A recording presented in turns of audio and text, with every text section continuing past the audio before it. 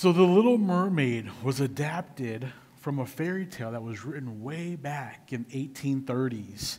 And while The Little Mermaid is probably the most well-known mermaid movie, as I was doing some research, I was like, man, there's surprisingly a niche for mermaid movies, kind of like your zombie movies or your superhero movies. There was a niche for mermaid movies, and so I just started going down this rabbit trail like, wow, there's a lot more mermaid movies than I'm aware of. Notable ones that you might be familiar with: back in 1984, Tom Hanks in Splash. And then there was a rendition of the Little Mermaid story that Hong Kong made back in 1994 with Christy Chung, Mermaid Got Married. And as I was watching the most recent Little Mermaid, it struck me that these movies, these mermaid movies, all have a very similar plot. It always starts with a human and a mermaid in their separate worlds. They live apart from each other. And then something happens where their lives intersect. And then they fall in love with each other. And then there's a dilemma. How do we make this work out? How can a human live with a mermaid or vice versa? And then the solution is, at least in these movies I've seen, that someone has to make a sacrifice. Someone has to sacrifice and give up everything in their world to be in the other person's world. And so while I was watching The Little Mermaid, the new one, I noticed 4 major sacrifices. Now, I must warn you, there are spoilers on this list. But because it is a remake that hasn't deviated, you've had 34 years to watch this. So I'm sorry, but I'm not sorry. So first, Ariel gives up her voice to Ursula so that she can be with Eric on land. Eric is the handsome prince. And so Eric gives up her voice to Ursula so she could be on Eric. The second sacrifice, towards the end of the movie, Eric is willing to give up his life to save Ariel when Ariel is captured by Ursula. And then towards the end, Ariel's dad, King Triton, steps in and he saves Ariel by giving himself up to Ursula. And then at the very end, like most mermaid movies, if not all, Ariel gives up her mermaid life and her mermaid family, or mermaid family, to be with Eric. And while the sacrifice is a theme in The Little Mermaid, and there's many more, it's definitely the theme in the Bible. You see, the very first sacrifice that we hear about is in Genesis chapter 4, when Cain and Abel, the sons of Adam and Eve, when they offer sacrifices to God. Abraham then is instructed to sacrifice his son Isaac in Genesis 22. And if you've never heard that story, he doesn't. He's tested by God to sacrifice his son, but then God in place gives a ram for Abraham to sacrifice. And then in Exodus chapter 12, God instructs the Israelites to sacrifice a lamb, put the blood of the lamb along the house's doorframe so that God would pass over their house, spare the firstborn son, while the rest of Egypt faced the plague of the firstborn. And so the Bible is littered with the theme of sacrifice. Now, we're not going to get deep into any kinds of Old Testament sacrifices and how they were performed and what was needed, but I think it's worth having just a really basic foundational understanding of what a sacrifice is. And so this is how I'm going to just define a sacrifice this morning. Sacrifice is giving up something important to get something else better.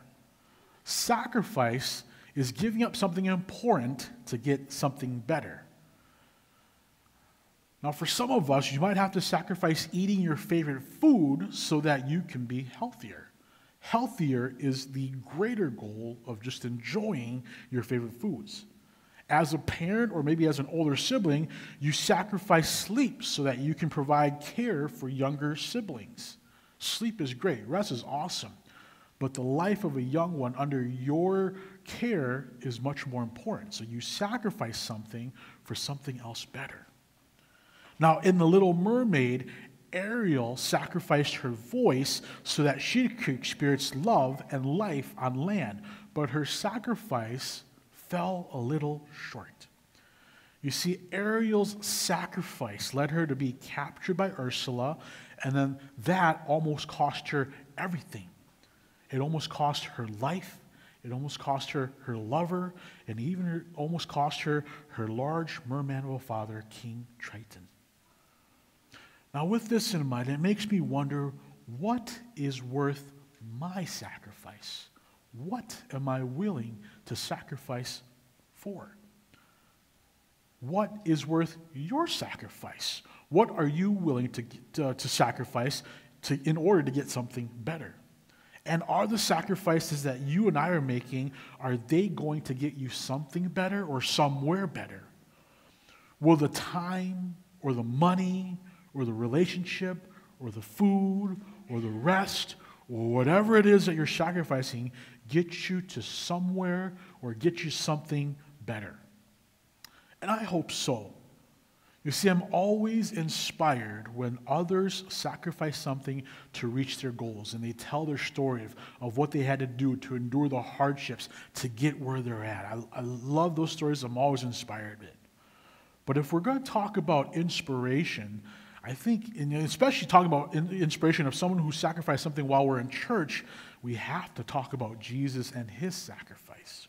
And so in Philippians chapter 2, Paul writes to the church of Philippi what Christ had to sacrifice. And so I'm going to read it for us this morning to remind us what Christ had to sacrifice. This is what it says. So Christ Jesus, who being in the very nature of God, did not consider equality with God something to be used to his own advantage. Rather, he made himself nothing by taking the very nature of a servant, being made in human likeness. And being found in appearance as a man, he humbled himself by becoming obedient to death, even death on a cross. Christ sacrificed his nature of being God, and again, did not consider equality with God when he was human here on earth. And the reason why Christ gave that up, gave the equality with God, was so that we might become right with God. And this is based in 2 Corinthians chapter 5, verse 21. Jesus gave up his God nature to be human so that when he died on the cross, we could have a right relationship with God. Now, that's a big sacrifice. It's a sacrifice on a whole nother level.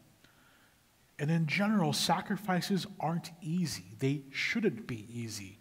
If a sacrifice is easy, you're simply giving up a luxury. Sacrifices are hard. Sacrifices take a lot. And sacrifice for even Jesus wasn't easy. Jesus was tempted to go off course a handful of times throughout his time on earth.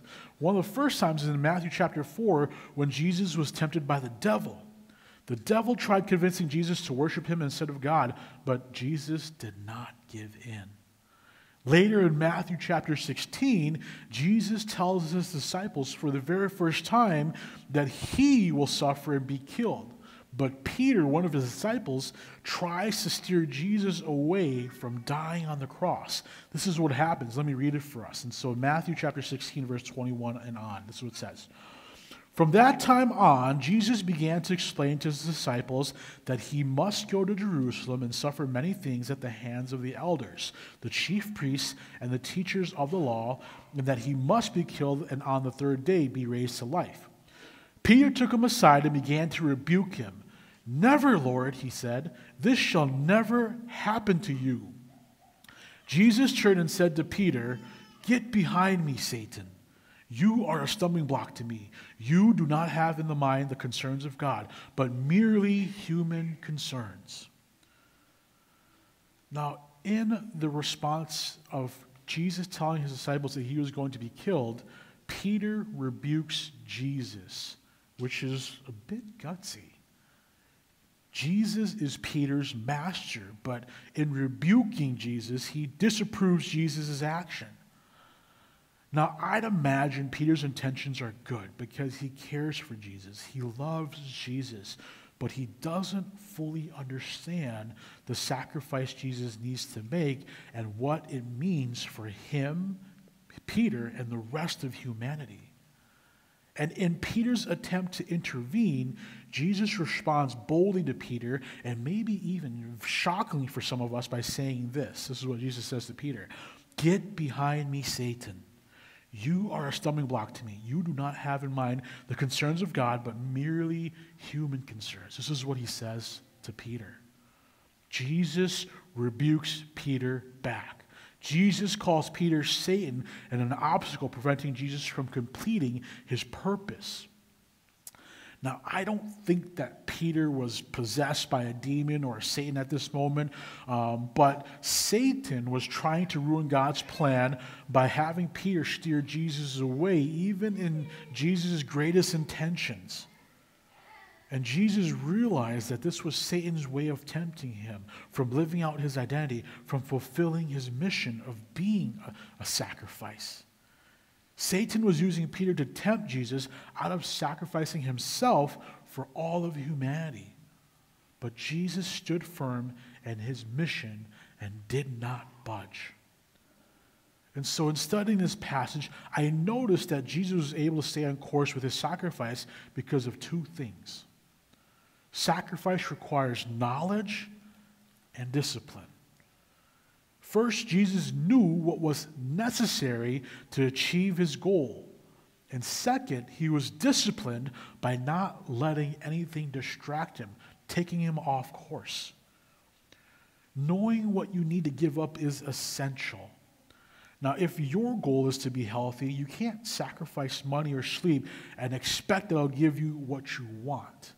Sacrificing those things gets you different results. But again, to be healthy, you have to sacrifice maybe certain foods that you like to eat, or sacrifice time to do things that you enjoy, to exercise. You have to know what to sacrifice in order to get what you want, and then you have to stay disciplined. When Jesus rebuked Peter, he told Peter that Peter didn't have in mind the concerns of God. So Peter didn't know God's concern. Peter only had concerns for himself. And so if we want to have a right relationship with Jesus, we have to know what we need to sacrifice in order to obtain it. Now, I'm sure if Ariel knew what she needed to sacrifice, it would have saved her a whole lot of trouble. In sacrificing her voice to be with, to Ursula to be with Eric, and then getting in a whole conflict with her dad, she probably could have just cut all that out, gone to her dad, and figured something out. But again, I'm sure if Ariel knew, or if we knew what we needed to sacrifice, it would have saved us from a lot of trouble. What about us? What about you and I? What is it that we need to sacrifice to help us grow in our relationship with Jesus? Because Jesus sacrificed himself to be in relationship with us. What are we sacrificing? Are we sacrificing the right things to further our relationship with Jesus? Or maybe we are sacrificing the right things and we just need the discipline. We need to follow through with the sacrifices. As I thought about these questions, Romans chapter 12, verses 1 through 2 came to mind. And this is what it says. "Therefore, I urge you, brothers and sisters, in view of God's mercy, to offer your body as a living sacrifice, holy and pleasing to God. This is your true and proper worship. Do not conform to the pattern of this world, but be transformed by the renewing of your mind. Then you will be able to test and approve what God's will is, his good, pleasing, and perfect will." Sacrifice in this passage means we have to give up our old ways of thinking, our old ways and our old habits. We give up what we want because it strays us away from what God wants. And sacrifices don't have a say. Sacrifices submit to the desire of whoever is sacrificing them or offering them. So offering ourselves as living sacrifices mean we have to submit to God's desire. Now, the problem with living sacrifices is that they always crawl away from the altar. But when we have the knowledge and when we have the discipline, it helps us crawl back to the altar to submit to God's desire. And knowing God's desire can help us remove those temptations that try to steer us away. Knowing God's desire can help us develop a goal that keeps us on track. Knowing God's desire helps us maybe create new habits and rituals to keep us on track. We begin to change our desires to align with God's desire. Now, I want all of us to take a moment and maybe consider a habit that you have that maybe goes against God's desire. If it comes right away, praise the Holy Spirit for working in your life. And if it doesn't, take a moment and ask the Holy Spirit what you can do to help you change that habit.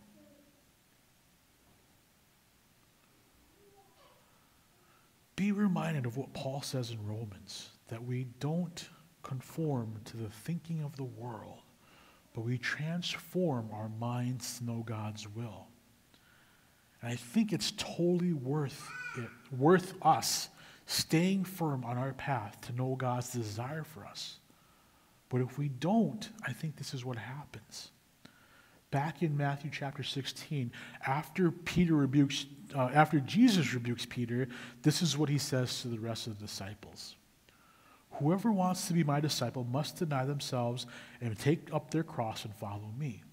For whoever wants to save their life will lose it, but whoever loses their life for me will find it. What good will it be for someone to gain the whole world yet forfeit their soul? Or what can anyone give in exchange for their soul? Sacrificing to be in a relationship with Jesus is totally worth it, because in the end, like Jesus said, we might gain the whole world but lose our soul. So consider what it is that you have to sacrifice and continue to stay on